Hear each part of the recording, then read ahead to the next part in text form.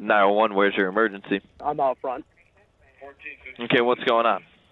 I accidentally discharged a fire alarm, and I accidentally shot my roommate. Okay, does he need an ambulance? Oh, he's dead. Around 10:15 Thursday night, 25-year-old Kevin McCarthy calls 911, telling dispatchers he accidentally shot and killed his roommate, 25-year-old Christian Kilberg. The Cleveland first responder says it happened inside their unit at the Willow Grove Apartments in Willoughby. I'm a fireman and an EMT.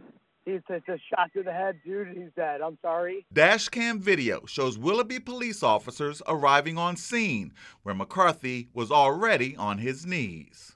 Officers, upon their arrival, directed him to lay prone, where they then handcuffed him and then carried him to the cruiser, or escorted him into the cruiser. According to the city of Cleveland, firefighter McCarthy was hired in 2021 and was most recently assigned to Engine 41 on East 116th Street. Willoughby police are looking into whether alcohol played a role in the incident. Initially, yes, it appears they were out at several establishments.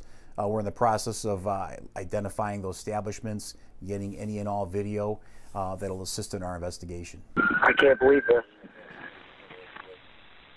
What happened? We just around.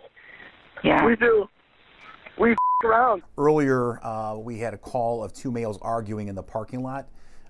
Nobody saw the males. They could hear the males.